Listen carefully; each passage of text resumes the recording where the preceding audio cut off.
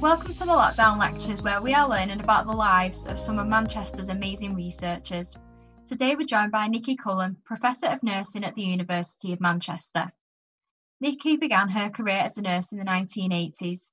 She has described herself as an accidental academic who stumbled into nursing after dreaming about a career as a vet. What has followed is a stellar career, with Nicky being made Dame for her services to nursing, research and wound care in the Queen's Birthday Honours in 2013. Welcome, Nicky. Thanks, Megan. Great to meet you. So firstly, how are you coping with the lockdown, and what is the one thing that has got you through? Has there been any time for any compulsive reading or viewing? Well, I share a flat in Ancoats with a friend who also works at the university, and what has been getting me through is planning every day's evening meal, shopping for the meals, there's a bit of exercise, and then cooking. And I made actual mayonnaise for the first time ever from scratch yesterday, and I can't believe how easy it was. And actually it's easier than walking to the shop to buy mayonnaise, and far more delicious. So cooking has been what's getting me through, plus a bit of compulsive Netflix and Schitt's Creek particularly, which I absolutely love. It's hilarious and life affirming, so I thoroughly recommend that. Yeah, I might have to give that a go. And as mentioned earlier, Nicky, you've had an amazing career. What was the spark that inspired you to pursue your area of research, and did you face any challenges along the way? So I think everyone faces challenges. So my broad area of research is health and social care, and as you said before, I started out wanting to be a vet, and then I didn't get into veterinary school, so I went into lab sciences and pharmacology specifically, and nursing.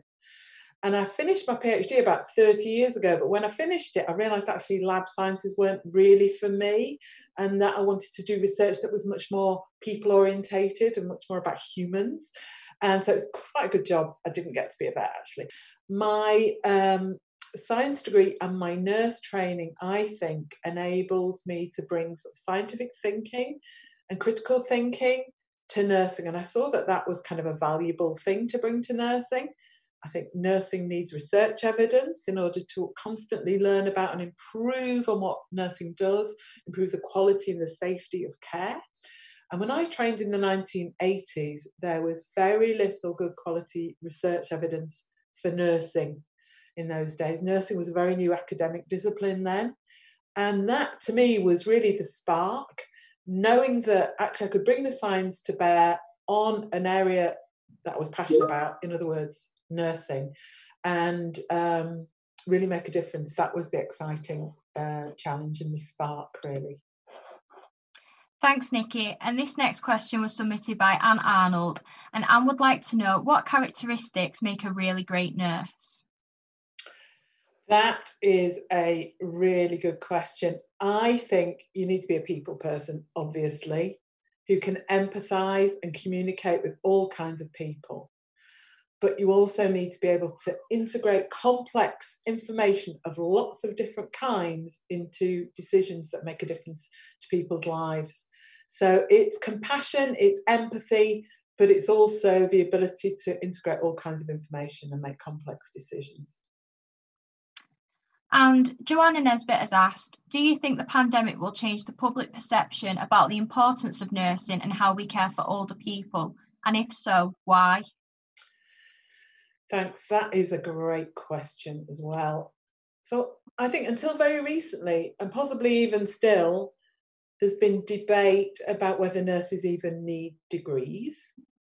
And I hope the visibility of nursing during the COVID pandemic and the realisation that much of what nursing involves now is, as I said before, complex decision making that requires us to be adept at integrating scientific information, an understanding of psychology, an understanding of socioeconomic issues and how they influence people's lives, integrating all that information into how we care for people.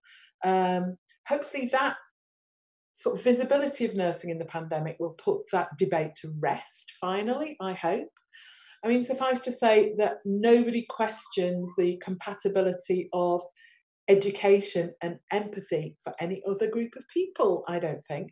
So infant school teachers, nobody, we want infant school teachers to be lovely with small children, but we don't say that you shouldn't really give them a degree because they don't really need a degree. Nobody questions that. I don't know why they question it for nursing. And we don't worry about any other professional group being over-educated. Education's always a good thing. And so I hope if one positive thing has come out of this pandemic, which is awful, it's the visibility of nursing, the importance of nursing, and also the importance of social care staff, the importance of staff in care homes who often aren't nurses, but they're delivering a lot of personal care and have put themselves on the front line for very low pay. So hopefully this has changed the way that society views a lot of workers, actually, including nurses. That's a really interesting point. And obviously we're all away from campus at the moment. What do you miss the most about the University of Manchester? Well, without doubt, my friends and colleagues. So nursing and research, particularly health research, is very much a team sport.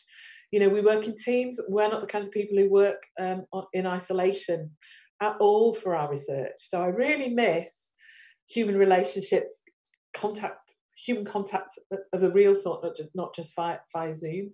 So some of my work colleagues are also really good friends, and I miss them. I also miss the campus. I walked onto campus last weekend for the first time since lockdown, and it is looking really beautiful. There's been some really beautiful landscaping, and the planting is looking lovely, and nobody's there hardly to see it, which is a real shame. And Nicky, looking back, what advice would you have given to yourself at the start of your career? Well, that's a really good question as well. So I think you can't plan a career too tightly, and we all have lots of disappointments in our work lives and our personal lives, our careers. And I think what I've learned and what I would say to me at much younger age is crushing disappointments often lead to the best unanticipated new opportunities. So don't be too crushed by things that don't go your way, because actually what then happens is often much better than what you'd hoped for before. And finally, what advice would you have given to yourself at the start of the lockdown? It would have been to get a comfortable office chair straight away.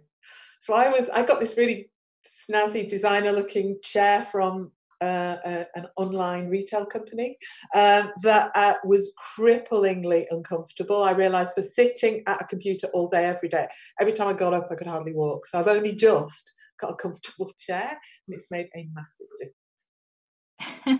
I can definitely relate to that. Thank you, Nicky, for taking the time to answer those questions. Thank you very much. Thanks, Megan.